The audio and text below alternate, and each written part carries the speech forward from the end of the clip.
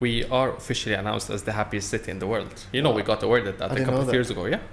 Dubai was announced, they had it on Emirates Towers, like a huge smiley face. The happiest city in the world, happiest people in the world.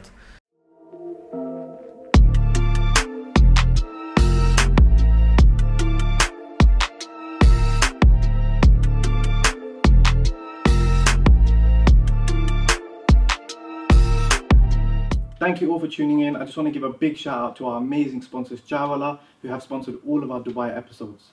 As most of you will know, Jawala is a huge brand that's taken over the UK with over 47 branches and growing. Not only have they recently launched in Canada, but I'm proud to announce that Jawala will also be launching in the beautiful city of Dubai in February 2022 in the brand new Dubai Hills Mall. Be sure to follow their journey across the social media platforms. All the details will be in the description below. Get ready to take a sip of the East. Welcome to another episode of Recipe to Success DXB. Today I'm really excited because not only have we got an entrepreneur of sorts, but also a medical professional. Doctor, how are you? Hamza, pleasure having you. Very nice to meet you and very nice to have you on. Thank you for having us. So why don't we start off, I know you're very famous in Dubai, but for anyone watching in London that doesn't know who you are, just give us a brief introduction. So my name is Dr. Mohammed Naji. I am a dentist, a specialized orthodontist. I was born and raised in Dubai. Went around the world for a while during my education period. Stayed in London for a little while as well. And made it back home, which is Dubai for me. So dentistry is what I do by day, and I do everything else after that. So been exploring a lot of markets in Dubai, as we all know. After the COVID, it's been a bad time for a lot of people, but I think now it's, going up, the way up. So we're trying to look into many different opportunities, which we'll speak about further into the interview. Definitely. On that note, actually, I've heard, we've been speaking to a few different people, and they've been saying that the rise currently is like how it was many years ago. That a lot of people left, and it's like almost a new opportunity, and those that survived are going to thrive now. Nowadays, it reminds me a lot of what happened after 2009. So 2008 and 9, we had the crisis happening, and then a lot of people ended up leaving. We had, a couple of bad years, but then somewhere around 2012 to 2014, that was, the rise again.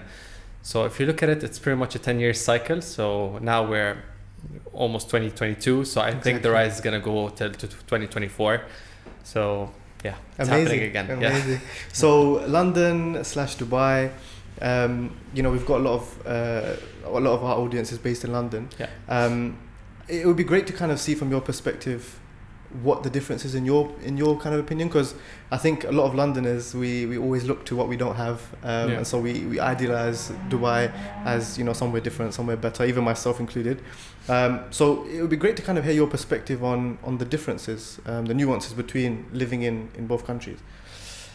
Look, honestly, I'm very biased when I speak about Dubai in comparison with any other city in the world. Like I'm a typical Dubai boy, let's say, but London does have a very special place in my heart.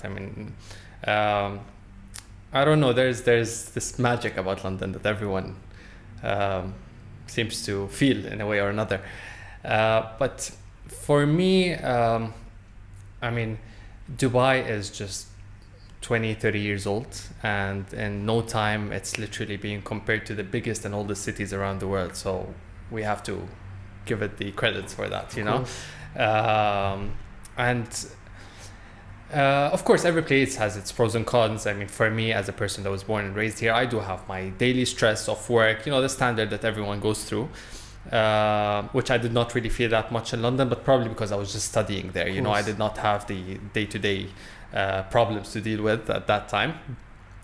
But if we want to compare Dubai to any other place, I think it's the best that you can find, especially now during this era, because it became like an international hub. It's a very cosmopolitan city, so you have people from all around the world, literally from all countries, of all races, living here, and with everything that they've been initiating recently, trying to spread peace, spread love. People are just living happily together. I think this is something very beautiful for us to witness. And it's one of the very few few places you can see in the world. Exactly, around the world. And it's just to prove that this can happen, this can work, I mean, it's almost like a test. Pretty much. It's just people can live in harmony. Exactly. It can happen. If we can, they used to say, if you can make it in New York, you can make it anywhere. I think if you can make it in Dubai, it works everywhere else. Yeah. So let's talk about the clinic a little bit. We spoke about your trade, your day-to-day. Why don't you give us a bit of an introduction about the clinic itself, some of the clients that you've served over the years, and I'm sure these guys can see all of the amazing awards behind us as well for the clinic. If you could give us a bit more of a background. Yeah, just to clarify one thing, those are not all my awards. But it's teamwork. It's teamwork. Also, it's a lot of effort, but from the whole team. Also, our chairman, Dr. Mohammed Naji, is my elder brother. Also, we must give him the credits for all of this. So, Liberty Dental Clinic falls under Liberty Medical Group. So basically, it's a fully integrated dental facility, which includes almost 24 dentists covering all dental specialties, all under one roof, which is, I think, is the main pillar that holds our success, because you can have the technology, but if you don't have the right people to use it, then it's pointless. And you can have the right people, but without the technology also it doesn't work. So we're very happy to have combined both of these factors, in addition to one thing, which is 24 years of experience. We've been present in the market for the past 24 years, which is also a great plus for our industry, because people feel safe, not just because of the dentist himself, but also the facility itself is experienced. We know how the culture is, we know how the market is flowing. We've been through it all, ups, downs. So that was our beginnings, like in 1998. And today we're very thankful for what we've reached to. Of course, with the vision of Dr. Mohammed Naji and with the hard work of the whole team, we managed to achieve this. And as you said, we worked with plenty of people. Some of them are announced, others are not. Let's name drop some of the ones that you're comfortable. That's already in the public. The thing is, you have an English audience, so I'm not sure. I'm sure we've got Arabs very familiar with that. But actually, I do have probably someone they would know in England. Mohammed Al-Mohammadi, who is the captain of the Egyptian national team, and he's the captain of I'm terrible with football. Aston Villa. Yes. Aston Villa, see, yeah. So he's still playing there as well. He was playing with Mo Salah in the last World Cup. So he's our patient. We do have a lot of international celebrities. We do have Fabio Cannavaro, who won the World Cup in 2006 with Italy. And Riyad Azzawi, who's probably famous in England as well, world champion kickboxing. Yeah, I mean, a couple of Red One, who's the international music producer. He's actually the guy who discovered Lady Gaga. Wow. Did most of the songs that we grew up listening to with Akon, what was his name? Pitbull, and all of these guys. So all of those big hits are actually made by him. He worked with Michael Jackson, Justin Bieber, etc. So he's also our patient. Originally Moroccan, but he was living in the States. And you name it, the Arab celebrities are here. So I just named the ones that would be more familiar relevant to your audience. Yeah, there's plenty more. Yeah. So you mentioned 1998. Dubai, I mean, was a different place then, right? Yes, I mean, we came to Dubai in the 80s, late 80s, and we witnessed, the desert.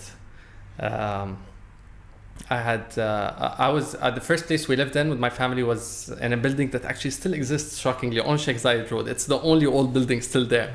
Wow. It's right opposite to Burj Khalifa and opposite to City Walk. It's right in the middle. So that was the only building there, along with the Dubai Trade Center. There was nothing in between. And then after that was Hard Rock Cafe. So, I mean, people wouldn't know this unless you lived in Dubai. Hard Rock Cafe is where AUD is now. So people always thought, oh my God, why are you living in Abu Dhabi? That's so far. We were living literally in downtown now, you know. So central Dubai was somewhere around Dera, Riga Street. That was like where everything was happening.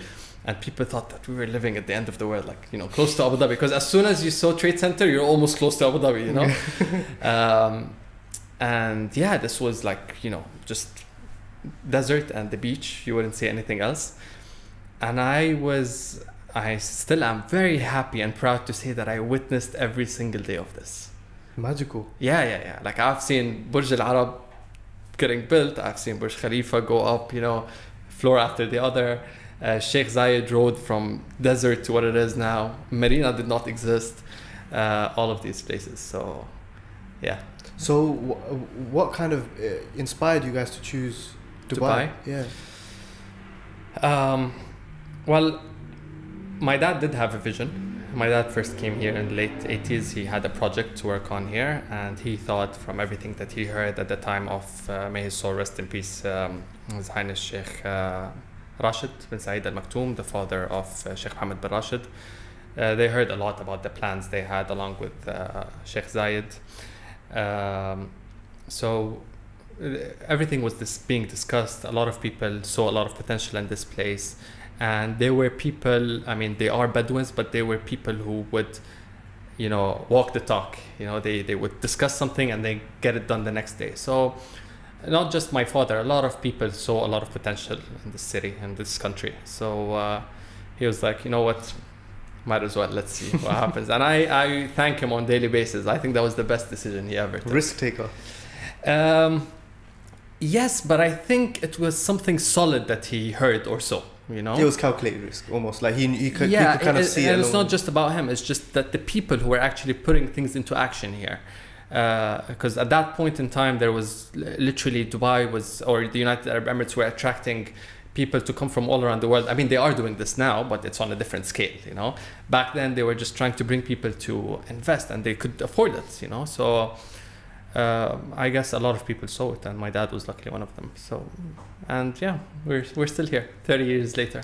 So you've kind of followed that path in kind of getting into the medical field. Yeah. Was that something that you were also passionate about growing up, or did it just come later on? I always get asked this question. It's a very interesting question. It's a fascinating one. Yeah, no, dentistry was never my passion. Did you feel the pressure? Not the pressure. No, a lot of people go like, oh, your brother forced you. Because look, my father, because of his job, he was never around. Like, you know, I kind of got to know him better at an older age. So my brother was my father in a way. Like, there's a huge age gap between us. So he kind of raised me. We lived together in the same room for the longest time ever. He taught me a lot of things. And I'm not talking about dentistry. I'm talking about life. As a child, life. You know, what's right, what's wrong, you know, principles. So I grew up with him, and I witnessed his struggle because we did not get it easy. You know, we've had the toughest times. I remember when he first opened the clinic, he was 23 years old, and it was a pretty bad situation back in the days for my family, where my father had some problems at work, so he couldn't send any money to Dubai to us. We had two of my brothers in the university, my mother, myself in high school, and my 23 years old brother who just started his dental practice in a small three bedroom apartment, and he had to take care of the whole family at that time, including my father. So when I was a kid at that age, and he had a lot of tough days. Like, there are a lot of people who actually did his life story as an animation on YouTube. You can watch that. He reached to a point where almost 21 days, not a single patient walked into the clinic. Wow. And the landlord, the owner of the unit, would call him, telling him, look, I need my checks right now. I need my money right now. Otherwise, I'm going to take the checks to the police. And there was that one day where he was like, he called my other brothers, which were, you know, younger, but still, like, they were late teenagers. And he was like, guys, look, you know, tomorrow is the check. I don't have the money. If anything goes wrong, just, you know, try to manage with Muhammad, which is me, and my mother, just until I make it out in case I went to jail. Because there was no patience. Very courageous. Yeah, there was no patience. And this story is on YouTube, but I'll just give you a quick like a quick summary of what happened. My father called from abroad and he asked my brother, how's work going? He's like, yeah, it's going great. You know, we're fine. He didn't want to add stress to his life. You know, it's like, yeah, we're doing fine. It's like, okay, you know, like, I'm very happy that you're doing well. I'm very proud of you, but things are pretty hard over here where we are. And I was just checking if like maybe you can send me some money because I have some people that I need to help and stuff. So my brother literally had, I think, 2,000 dirhams all in all. Like that was his net worth, you know. And then to his head, he was in the clinic and he was like, you know what? Yeah, things are as bad as it gets. That's not gonna make it any worse. He was like, yeah, sure, that the 2K, that's it, sure. Just give me a few minutes. He goes downstairs, walking his way to the exchange, the Western Union, to send the money to my dad. On the way down, this receptionist calls him. She's like, doctor, where are you? He's like, I'm just gonna go run some errands. He's like, no, come back now. He's like, why, what's wrong? He was like, I don't know what's going on, but there is a family over here with plenty of kids, and this man has 3 of his wives with him, and they want to get all the treatments done today. He was like, okay. He's like, you know what? I did not turn back. I went, put the money down, sent it to my father, went back, and kept working till late night until he finished his family, and he made 22K that day. Wow. That was the big shock because going from that to what a big jump. It's almost 10 times what he gave to my dad, and ever since that day, things went, you know, great for us. So I witnessed him going through the struggle. Those 21 days, I would go with him as a kid to the clinic. We would scrub the floors. We would sterilize the instruments. We would switch off the AC and stay in without any air condition. Imagine in Dubai, without air condition, because that would save electricity. So dentistry was not my passion. Sorry, I spoke a lot. You can crop this later. I love it. Dentistry was not my passion, but I felt that I owed him this. You know, my brother worked very hard for this. I witnessed it happen, so I wanted to pay him back in any way at that time. And my passion was marketing and advertising. I wanted to do something related to advertising and media. So the way I thought about it, my brother never forced me. He was like, look, you do what you want. It's your thing, your passion. And then I sat with myself and I thought, you know what? If I did dentistry, I can always do media and advertising. I can integrate that into my work. But if I did media and advertising, I'll never be able to become a dentist.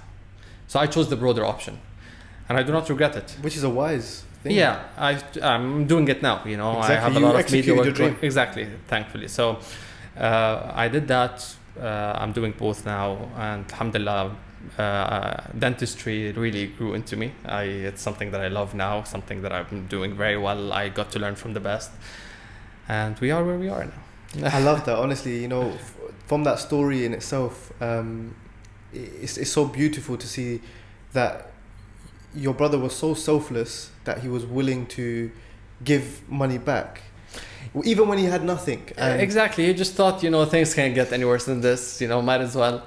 And he's still like that. And now he can afford it. Yeah, and the saying is that, you know, charity begins at home, right? And people a lot of the time they neglect charity to their own family members, but the rewards that you get from that is just tenfold always. Exactly. And yeah, he taught me a lot about that. I believe, of course, the hard work and the effort and the education played a huge role in achieving what we've achieved today. But a big part of it, we believe deep inside, is the contribution is paying back. There's always a way, a way around. So even from a religious point of view, obviously we believe that you can never go broke giving charity. Yeah, no. Look, if you want to speak about religion, whatever you want to call it, religion, the mother nature, spirituality, whatever you believe in, it's an investment, a guaranteed investment. Trust me, I've tried it. So might as well partner up. If you're not going to do it with humans, partner up with the higher power. So it will come back. Yeah, I love that. Whilst we're on that kind of conversation of religion, spirituality, we all have our own beliefs, but how important has that been for you in your journey, and what kind of wisdom can you give to the young audience who kind of maybe need that they need that kind of higher guidance almost? Look, I don't really usually like to get involved in this. Each to their own, of course. Yeah, and I believe no matter what you believe in, keep it to yourself. You know, you do your thing, because that's one thing that is, you know, it's a vertical relationship. No one must get involved, and if anyone tries to, just simply ask them to back off. It's not going to make any difference to anyone, and I'm talking about literally anyone, whether it's a family, a friend. It's something that you feel, something that it's a power within you. So for me personally, I'm a believer. I, you know, practice what I believe is right, and you know, the whole package. A lot of people might tell me like, yeah, you know, maybe it's not the belief, it's your hard work. Maybe it's not, you know, this. Maybe it's someone who supported you. Whatever it is, whatever the factor, I've had this package going on. It's working out well for me. So I believe that's a very big part of it, personally, and I'm good with it. You know, it's interesting because even in modern day, a lot of the things that we're taught from a scientific point of view, i.e. meditation and you know, various other things, they have so many benefits on a personal level that, you know, many religions kind of showed that along the way as well. So it's funny how the world goes full circle. I mean, let's look at the bigger picture. Let's put all religions and all beliefs and all spirituality and zoom out. They're just identical shapes with different labels. They all speak about doing good. They all speak about not doing any harm. They all speak about helping others. So, you know, just whatever you want to label it, do the right thing. No, definitely, Yeah. definitely. So fast forward, you mentioned that beautiful story about your brother, and you decided to get involved. How did you get involved? Obviously, you didn't feel the pressure. It wasn't necessarily your passion, but Yeah. you decided to take that decision and integrate advertising and marketing. How did that begin for you?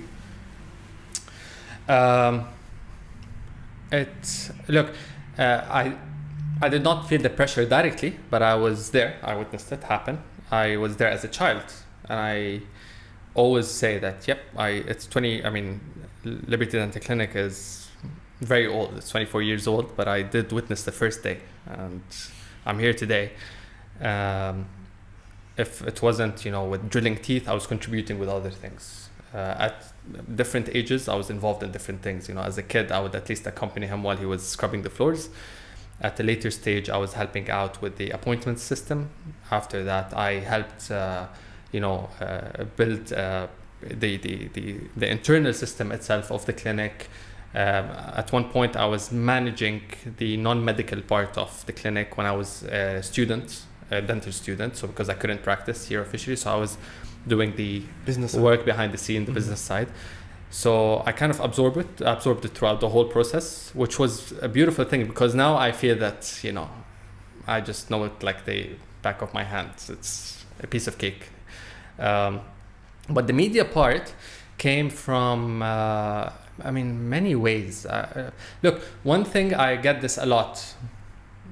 I've actually heard that about, it's Liberty Dental Clinic, man, it's social media people, you know, just go there, it's lots of bull, you know, they're not doing any work.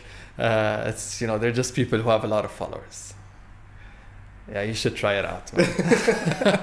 You know, it's, media and social media and all that, we believe, and we always, even Dr. Maj promoted. Dr. Maj is officially the most followed dentist in the world. Wow. Yeah, on social media, Facebook and Instagram combined, they're all verified. And that did not happen overnight, because I know people who got that overnight. That happened over, many years. And he says it. Social media can take you up there, but knock you down in no time. Because fine, you want to go out there, work on your media, become famous, boost your views and all that. But trust me, like one mistake, or if you're not up for what you're presenting to the public, it will take you down badly, and there's no way up again, So our theory is do the work properly. Answering your question about how did media work for me, we did the thing properly, excelled at it, achieved the internal numbers first, which is the patients, the number of the machines we got, the technologies, all of that. And then we portray to the public. And our theory is always show 70% of what you have. We always leave that 30% as the wow factor. Because if I show 100% to the social media, the patient's gonna come here. There's nothing else to impress him with, you know? He's gonna come here like, oh, okay. And a lot of people, unfortunately, they think that your fame will make you successful. That is the best formula to failure, you know? It's your success that leads to your fame. If it happens the other way around, you're not gonna last for long. So we did that, and we did not go for what's been going on in a lot of, not just dentistry, a lot of industries. A lot of people show like 110% on social media. You walk into their business, there's barely 50% there. That's a disappointment. You're never gonna see the client again. That does not last for long, trust me. So no, the sustainable way, the way that lasts longer, is to always leave room for, you know, something to impress your clients with. Mm-hmm. So you mentioned that in your younger years you were, you know, focusing a lot on the back end of the business whilst you were studying. Yeah. Where did that come from? Like, did you have some sort of knowledge, or was it just that your family kind of showed you the ropes? And no, my brother was kind of tough at a certain point. Like, finish uni and meet me here quickly, you know, got work to do. So yeah, I did not really go through my teenage years properly. I was spending them here. So, which was for my good. I don't regret it now. A lot of people think that, oh, you missed out on all the fun and the parties and stuff.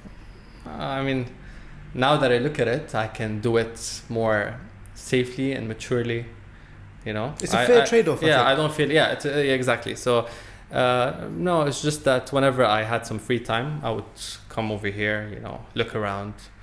I was never allowed into the treatment rooms because that's illegal over here, but I was, you know, always looking around. One day it was the inventory system, one day it was, you know, the appointments software, the other day it was something on the roof, like one of those water containers broke down, you know, go up there and fix it with, you know, the workers.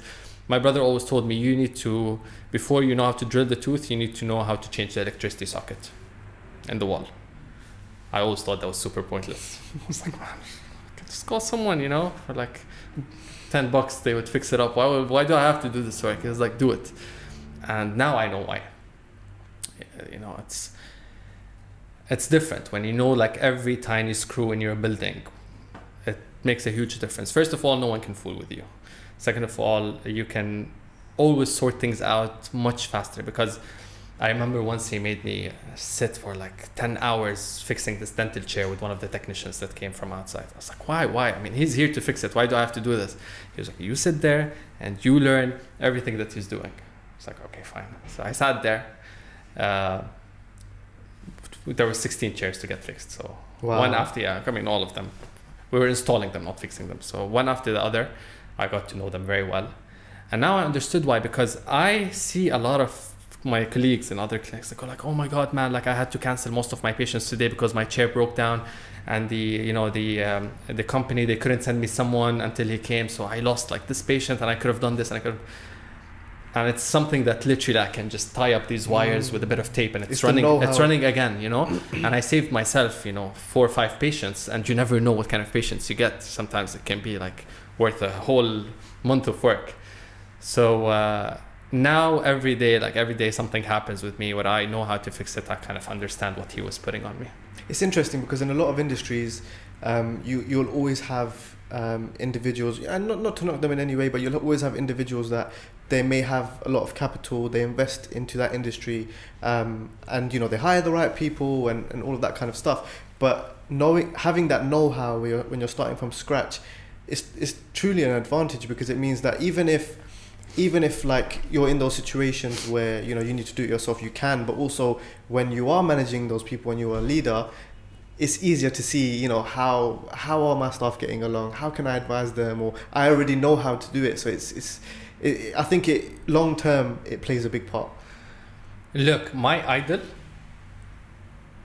and this is not just a cliche statement that everyone says in Dubai, but I can say why now that you said that, is His Highness Sheikh Mohammed bin Rashid Al Maktoum. Sheikh Mohammed bin Rashid Al Maktoum is definitely, he does not need to, and he's not obliged to go to Dubai airport at 1 or 2 in the morning and stand at the passport control to greet people who are entering Dubai. We've all seen this picture. It went viral, you know. I mean, he's Sheikh Mohammed, you know. I'm sure he has at least like a billion people that would go do this job. The man went there, stood at the passport control, greeting the people who are entering to his city, one by one, shaking hands with families, you know, making sure that the passport control is running properly because he does not want a queue at the entrance of his city. That's the front face of Dubai. Does he need to do that? No.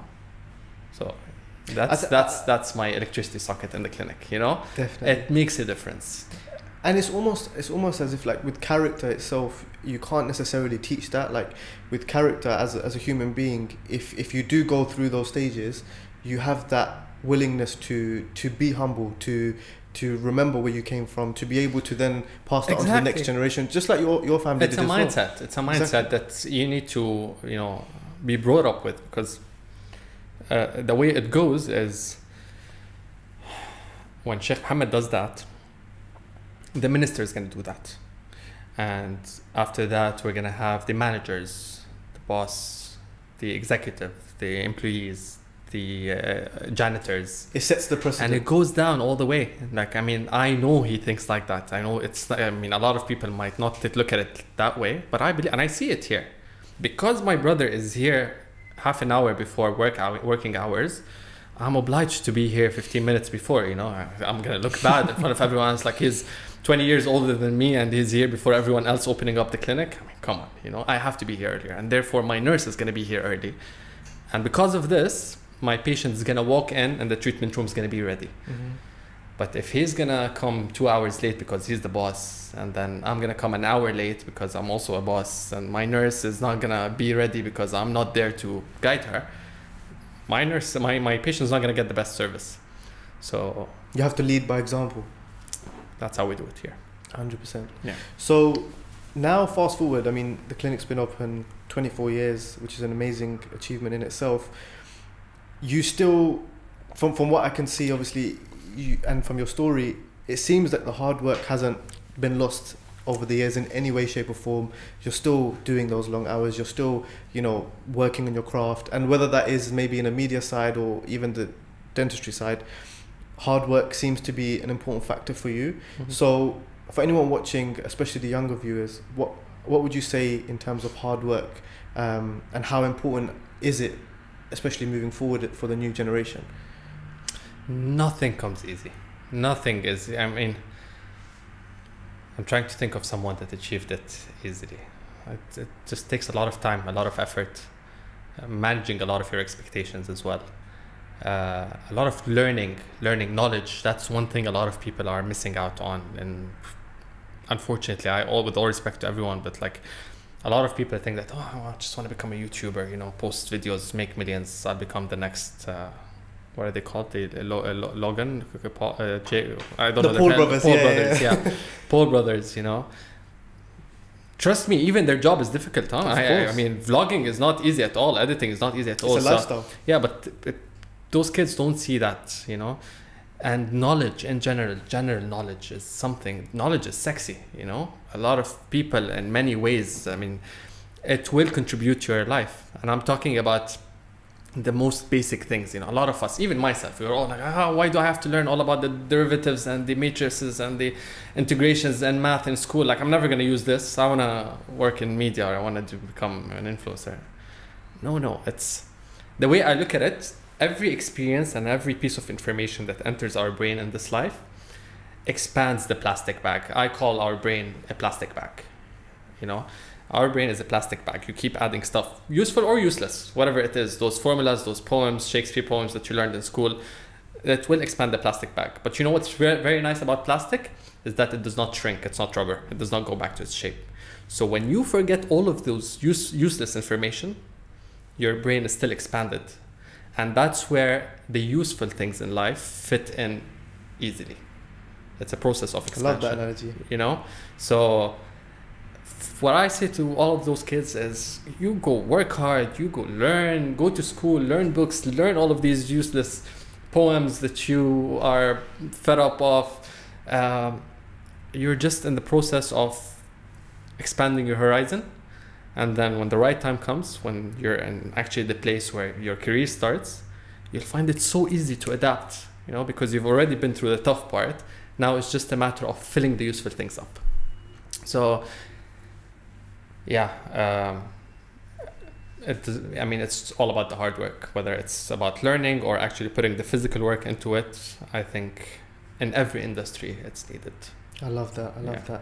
So for all of those viewers that you know, may be motivated by this, but or may have, you know, always wanted to go into that medical/business field, what would you say is the key to getting into that? Because it's not necessarily the easiest path. You have to obviously spend a lot of years studying and going through that.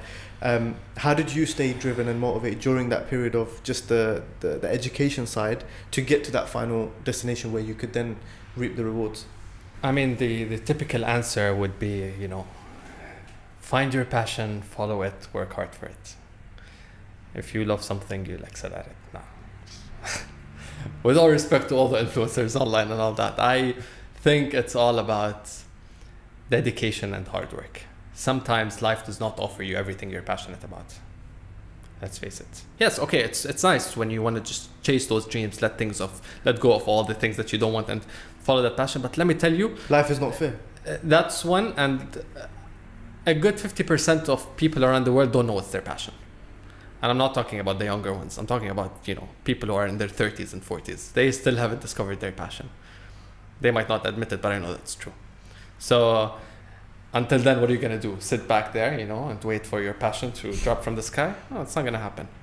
You work with what you have, you know, and things will come along. I believe the harder you work, the luckier you get. Who said that? I know that from a movie. I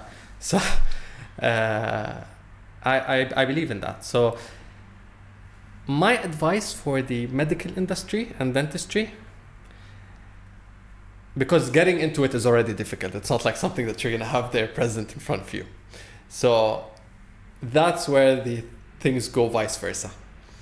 If you are doing this because your parents want you to become doctor or engineer or lawyer, please don't do it. You know, because already getting into it is a hassle. It's a struggle, you know. So doing something that's difficult because you're forced into it is not doing something that's difficult because that's what you have, you know.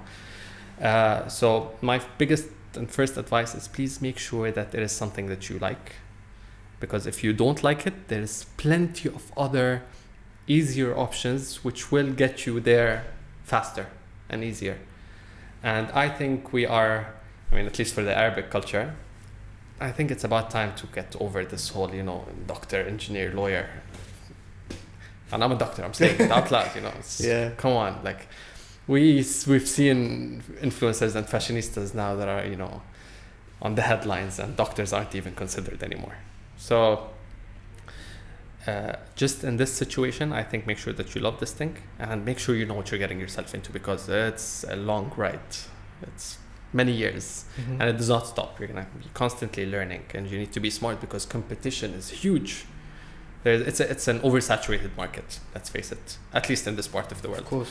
So yeah, I mean, that's my advice. And then once you're in it, if you know that's something you want to do, it's not your family who's picking it for you, you're gonna put the effort, you know, because you're gonna be learning something that you like. It is very interesting, you know. If you look into it, you're studying human body. That's like the biggest miracle on this planet. So it is very interesting, but you just need to know that that's what you really want. For me, it was, sorry to interrupt. For me, it was not the case. I'm giving an advice based on what I see now in the current time. Back in the days, for me, it was the opposite. It was something that I wanted to do for a purpose. My purpose was to initially pay back, you know, to return the favor. So that's what I did it, and it kind of happened the totally opposite way. But I'm not ashamed to say it. A lot of people tell me like, oh, you had it already. Okay, fine, whatever. But no, for me, it went the other way around, and I took the burden of actually carrying this responsibility and making sure to maintain it, because picking up something from there and dropping it is even more difficult than starting it from scratch. So my scenario is different. Everyone's scenario is different. So, but for the typical one, I would say just, you know, work hard for it if you really want to do it. That's all. Yeah, it's almost like in like the Olympics, you have those races that are just an individual running, and then you have ones that the baton is being passed. You know, Yeah. and sometimes that can be harder because it depends on how the person before you did, Yeah. and if they did an extremely good job, then now the pressure's on you, and Exactly. you have to maintain that. Exactly. So that's super interesting. How important is the business side of running a clinic? Because I guess a lot of people, they go into that medical field not necessarily being taught the entrepreneurial side. Obviously, you guys have your own clinic. How would you say the business side is even more important than the day-to-day operations? Not more important, but it's massive. I mean, I'm sure there's plenty of doctors that can provide the service as good as mine, but it's just that they're not delivering it out there to the public properly. So that's the thing. That's one thing that's one problem we have in the medical industry in general, dentistry or others. Unfortunately, most doctors are book smart. And that's not a bad thing, you know. We need those people because they can look into things in life in a totally different perspective. But we can't deny that, you know, the business skills and this being street smart and all of this does play a huge role. So I think for us, we had this in the family genetically. My grandfather had this. So, I mean, putting that with the skills, with the hard work, that's like the magic combination. So my advice to the student, because now I'm doing a lot of courses for the younger generation with Gadham. It's an institute to provide, you know, motivational speeches and stuff like that. I always advise dental graduates to, yes, do further courses, you know, improve your hand skills, but at a certain point you need to start taking business and communication courses. I believe communication is everything, especially for because the patient will trust you before you touch him. You know, like it's the conversation you have with the patient first, how you're selling yourself to the patient. I don't like to use the word selling. How you're presenting yourself is the stronger point that the patient's gonna see before your work. So. And it's also what is going to keep them coming. Yeah. I had one of my I attend a lot of communication courses, like every once in a while, just to keep myself up to date. And I went to it wasn't communication, a quality control course, which was in a hospital, and I saw this patient that was nagging over the medical director to actually do her surgery. She's like, please, I want you to do my surgery. And then he was like, yeah, I know, you know, I'm very busy, I can't. It's like, no, come on, like you were there, you saw everything that happened. Why don't you work on me? Like I feel very comfortable with you. And she was begging him. She was like, I'm gonna pay you whatever you want. Please do my surgery. I don't want that doctor to do my surgery. It's like, oh. And I didn't know that guy very well. Later on, he gave us a course. I was like, dude, get it done. He was like, I'm not a doctor. It's like, I'm a medical director. I manage this place, but I'm not a doctor. I don't know how to give an injection. Wow. That's skills. That's communication skills. The patient wanted him to operate on her. And he wasn't even a doctor. So imagine you have that with the actual skills. You can't compete with that. That's amazing. Yeah. And let's talk about your day-to-day and also Dubai life, because from my perspective, it's, I mean, I kind of see it from an outsider's perspective. We're in the process of, you know, bringing our business here as well. And so I guess this is a more selfish question for myself, but I'm sure people along the way will also benefit. I know we talked about the comparison of London to Dubai, but what does your day-to-day look like? And you've experienced both in a sense. What would you say the cultural differences are in terms of doing business in Dubai? Dubai is much easier. Really? Yeah. I mean, everything is so... I mean, the government here tries to facilitate everything, you know? If they see you succeeding, they'll help you out. Like, they won't make it more difficult. It's not like, oh, you're making more money, let's get more out of you. No. You're making more money, let's support you. Because at the end of the day, you're a Dubai boy. I mean, you get the credit, they get the credit as well. Look at Kareem, the Uber. I mean, now it's Uber. Kareem started from Dubai, and they supported them. And when that deal happened with Uber, Sheikh Mohammed greeted them, and he had a meeting with them and congratulated them for all their achievement. And that achievement falls under the name of Dubai now because it was established in Dubai.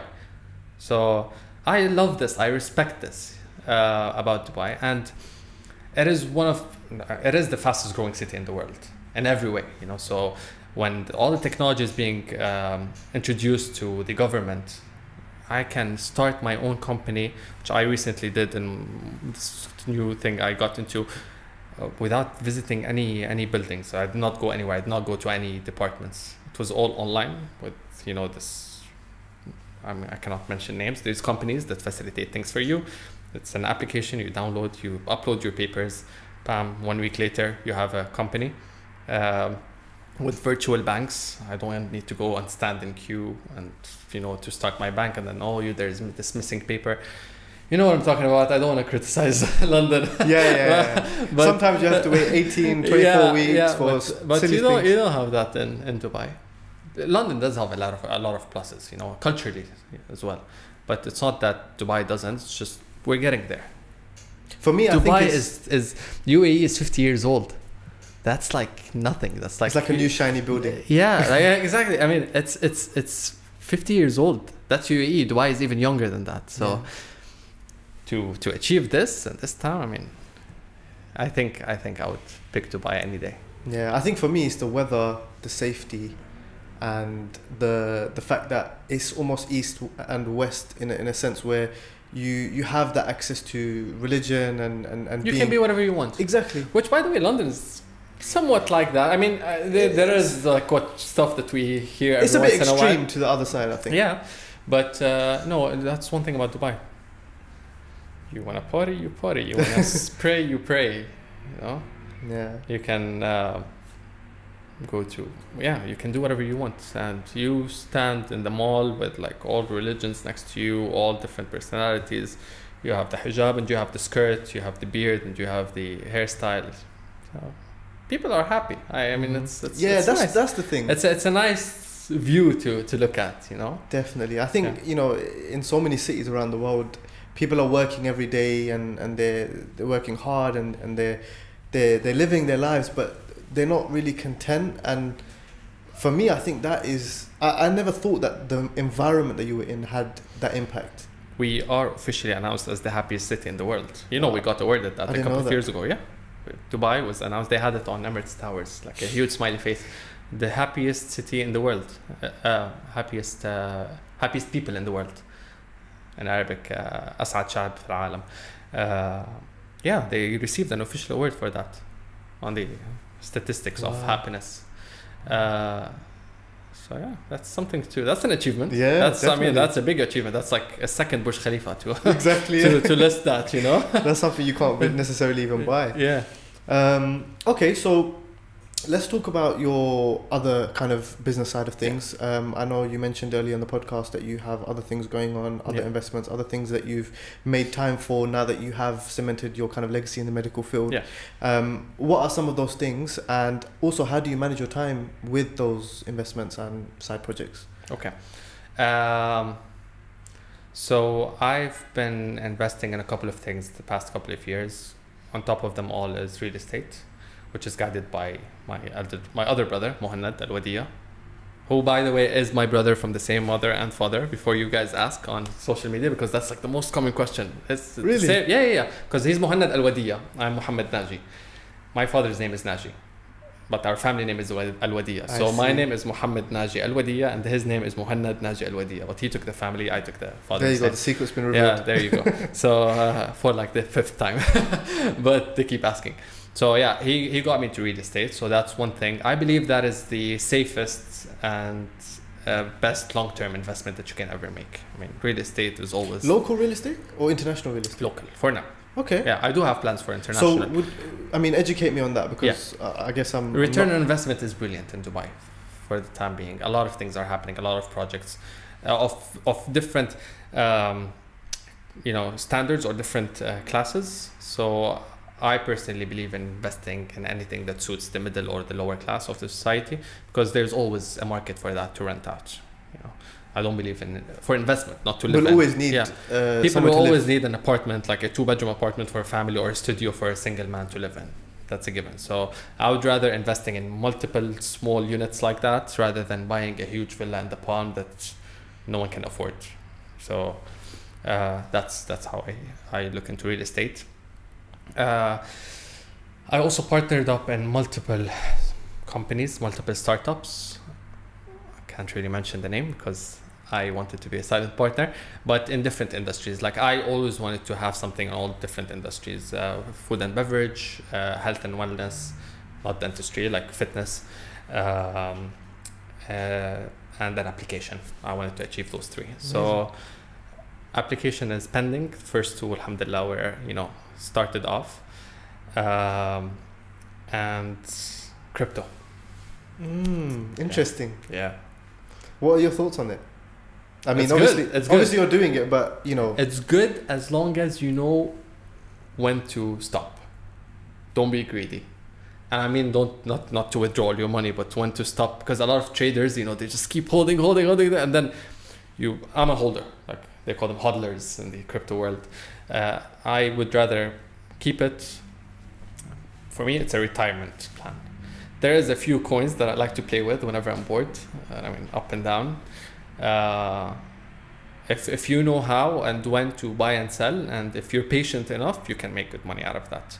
But there's a few coins, if you read more about that, there's a few coins that you put your money in for long term. So you just let it be, no matter how high it goes, don't sell. No matter how low it drops, don't sell, So you just let it be, because it's all about, a lot of people just look at the coin itself and they look at the chart and goes like, oh, okay, it's volatile. Probably I'll just sell up here and I'm But you don't really have a plan. But no, they don't know the back end of the coin.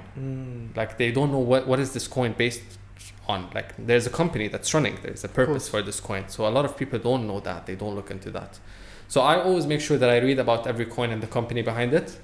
And according to that, I either invest for long term or short term. There's a couple of good coins now in the market to trade with. So yeah. So you're very diversified. You've got the safe investments, and then you've got the ones that are a little bit more. Yeah, my advice when it comes to crypto, and that's what I did. Personally, immediately withdraw your initial investment. So okay, so you break even. Yeah, as soon as I doubled, I withdrew my initial amount. So I invested, for example, with 100 dirhams. As soon as they became 200 dirhams, I withdrew 100. And let the 100 That way you've never lost anything, basically. And that, in the crypto, this could happen in a couple of hours, trust me. Like if you know where to put your money, sometimes you can achieve that in a couple of days. So just withdraw your initial investment and let it flow. You're not going to lose anything. From sitting with you, it seems like you're an individual who can adapt very well to different situations. You had a difficult upbringing, at the beginning especially, and you then decided to get into dentistry. You're now in multiple investments, wearing your business hat, and crypto is obviously something relatively new, and a lot of entrepreneurs, they choose to stay away from it because of maybe fear, maybe lack of knowledge. But it seems like you're willing to jump at these things but also learn and have that knowledge before you dive into that. Is that something that I'm correct in saying and that you've always had, or is that something that has gradually happened as you become more successful? It's something that I want to achieve. I have a lot of boxes I want to tick, it's fulfilling for me, that's how I enjoy my life, by achieving things, not to compete with anyone, not to prove anything to anyone, but that's what I do. And I just want to, the other day someone asked me, who's your biggest competitor? Me yesterday. That's literally that's my biggest competitor every day. So I want to do something new. I want to try something new every day, as long as I'm not hurting anyone, as long as I'm not taking ridiculous risks. Whilst on that conversation of competition, actually, we live, obviously, you spend a lot of time in social media. we do live in the era where, I mean, especially in the UK, we live in the era where people like to compare a lot. They like to look at what they don't have. They like to look at what other people do have, whether that's in a business context or otherwise. What would you say about that in terms of, because it can be very detrimental for the young viewers and audience. So what would your advice be on that in terms of comparisons and not getting distracted by social media as opposed to using it as a tool? Not just that in specific, but in every way. My motto in life is live and let live. Whether you're going to criticize or you're going to envy, it's not going to change anything for you. And trust me, for the kids looking at social media, I have seen and met them all. There is a good 90% fake stuff going on social media. Sadly, but it's true. No. I know those people. I've met them. They either don't have it or they do, and they're miserable. You will not know that until you actually have it. Which is funny because we all really, I mean, anything that we strive for is ultimately for contentment, for happiness. I can't remember who the other day I read this beautiful quote of, I think it was Matthew McConaughey or Ed Sheeran, one of those big celebrities. He was like, I wish I can give everyone like $100 million and a huge palace and like tons of fancy cars just for them to know that this is not happiness. The chase is almost more. So it's not that. And a lot of the kids now that we're speaking about, look at the numbers now and like how many followers you have and your fancy cars and a lot of that. I mean, trust me, you are not rich if you want to speak money, or wealthy. You're not wealthy until you get on a private jet and not take a photo. I love that. As long as I would take a photo. I'm not there yet. I would happily take a photo. But if you want to, brag about your big games and like, my Lambo in front of my private jet, if you're still taking photos of that, you're not there, So. But the problem is that we know this in real life. Yeah, I'm telling the kids this. No. However, for the youth, it almost seems that the perception does impact them, if that makes sense. So the fake it till you make it culture does seem to kind of, I don't know. No, it's the fake it till you make it will bite you in the apple. It's maybe, look, I believe in luck. I agree with you, but it could happen, but I wouldn't risk it. I would rather, you know what? The best part of your story in the future, that book you want to write with your photo and the quote next to it because you're successful, the best part is your struggle part. That is like the part where people argue. That's the part you're going to brag about. 100%. So let it happen. Give yourself space for that to happen. Because one day, if you lied about it this whole time, what are you going to say? I'm an easy come up, Exactly. So, it's funny you say that because I actually used to say that myself in a sense where when I was going through my hardest days in business, in life, I used to almost remind myself that I'm actually living my story and that one day I'm going to look back at this and think, if I didn't have this part, the story, no one would buy it. No, there is no story. And you know what? It's not about what you have or what you show. Sometimes happiness is totally different. Achievement is totally different. The other day, this very funny incident happened in the clinic. This patient walks into... So it was me and my brother. We were doing consultations together. And this patient walks into the room. And not to brag, but it is what it is. Dr. Majd is currently the most popular, the most followed dentist in the world. So, not me, him. So when he's there, his presence, is there. This patient walks in, she's like, doctor, just to start off, I just want you to know that I'm here today because my dentist is fully booked. So I was like, oh God, not now. So he looked at her, he was like, well, lucky me, that your dentist is fully booked. We got to meet you. So please grab a seat. So she got on the dental chair. He did the checkup and she had a small filling. He doesn't usually do that. But he was like, you know what? Her dentist is fully booked. I'm going to do this. So he actually drilled the tooth, put the filling, did everything well. She got off the chair. He was like, can I please ask you one question just before you leave? She was like, yeah, sure. And she was happy. She got a good treatment. He's like, who's your dentist? And then she gave him this name. I saw it on his face. She left the room. She's like, who's this guy? I was like, I don't know. He's like, what was she saying? Like, what does she mean he's fully booked? I was like, I don't know. So I went around the clinic to all of the dentists, and like our colleagues were like, guys, have you heard of this guy? No. And that's, I mean, in Dubai is a pretty small city, and like anyway, if you don't know them in person, you've heard about those dentists, you know. They didn't know him. So just until the day where one of those engineers came, the guys that they maintain the dental chairs in the clinic, because those guys go all around the country, the suppliers of the dental chairs. So I went up to one of them. I was like, oh man, like, you know, gee, I wrote his name. I don't want to forget it. I was like, who's this guy? He was like, oh my God, of course I know him. I was like, who is he? Like, how do you know him? He was like, he's this dentist that has a tiny clinic in an old apartment in Sharjah. Wow. And I knew the building because there was a popular falafel place underneath. He was like, he's in that building. I was like, and? He was like, yeah, he has 2 dental chairs. He does not have a reception. It's like very small. He does not take appointments. People queue up. And it's the only clinic where we are allowed from our company to go do the maintenance on the weekend, because there's no way we can get into his clinic on weekdays. Fully booked. He's like, people queue up to the elevator of the building trying to get it. I was like, okay, where's the magic?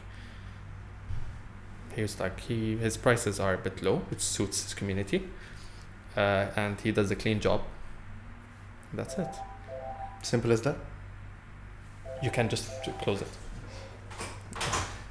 So, and that's it. So, later that I got to know about him more, I wouldn't be shocked if this guy makes even like 10 times more money than we do. He does not have social media.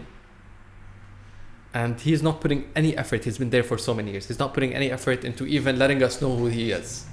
He's not competing. He's not out there putting fake comments or anything, you know, trying to grab our attention. He's doing his job. He has a standard level of patients that's been coming to him. He's very successful in that community. His family is happy. He's healthy.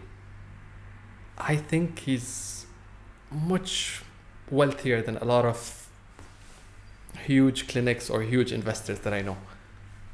The man is making his money. He's going on a nice, beautiful vacation every couple of months. His kids are going to good schools. People love him because his prices are reasonable. He has a huge market. Is he not happy? Is he not wealthy? Of course he is. So it's not the followers. It's not your, you know, the red carpet that you buy tickets to go to. So, yeah, that's my advice to the kids. You know, find happiness and many other forms. And you know what? I think this is just normal, because fame is the newest feature in a human being.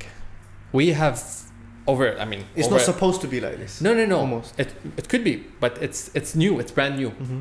I mean, we grew up. I mean, throughout history, we've had all different characters. So we've had strong, we've had weak, we've had poor, we've had rich. We've had, you know, the introvert, the extrovert. So because that has been there since Adam and Eve, you know, we've known strong. So we knew how to deal with the strong. We knew how to deal with the weak because they've been there. We knew how to deal with the rich. We knew how to deal with the poor, and all different characters and features. But fame happened just with Elvis Presley, nothing before that. Mm-hmm. So it's a brand new feature. So and then social media fame is even newer. So for us, and I don't blame the kids, I don't blame the society, because they're still new to this. Like, they don't know how to deal with that, you know. That's it. We know a strong person, so you know how to deal with him. But a famous person is still like, you know, what do I do? Do I ask for a photo or not? You know, do I like or not? Do I follow, or he's not gonna follow me back? Now, this is a daily dilemma. Everyone's like, oh, they give each other 24 hours. If he didn't follow back, I'm gonna unfollow him. So this is all new. You know, there isn't rules and regulations for that. You know, they still did not standardized. You know, the duration you need to give to your friend before you unfollow him. So it's normal. I mean, we're just humans. We're adapting. I love that. Yeah. Honestly, I think I could really sit here all day, but I know we're conscious of time. My final question, I would say, is family life and / relationships. Yeah. I think also, you know, the caveat to social media is, you know, I think the dynamic of any relationship has also changed. There's a lot more pressure. There's a lot more time sensitivity that you have to get back to this person and you have to communicate with this person. You're an entrepreneur, a medical professional, very, very busy lifestyle. How do you manage all of that? And what would your words of wisdom be for anyone following that path? Look, I mean, working in all different things and putting your, you know, heart and soul into what you're doing is not for everyone. I mean, as much as I would love to balance between, you know, family, work, personal time, rest, and all that, it's kind of difficult. You're only one person at the end of the day. So the way I did it, not necessarily the best way, is I decided to work today and rest tomorrow. Tomorrow as in 10 years from today. Yeah, the future. So yeah, I don't get much time to spend with my friends or my family sometimes. It's not, again, I'm not saying this is the right way. I'm not encouraging you to stay distant from your family to work and to become successful. No. This is just your story. I actually love and respect people who, you know, prioritize their family and, you know, they when it's the weekend, it's the weekend. That's it. Don't talk to me about work. It's their way to go. I mean, it's amazing they can do that. I took a different path. It's a bit more hectic. It's a bit more isolating in a way. But yeah. I think the reality is that you can't have it all. Yeah, and it is what it is. I love that. You know, it's just what you think is right for you.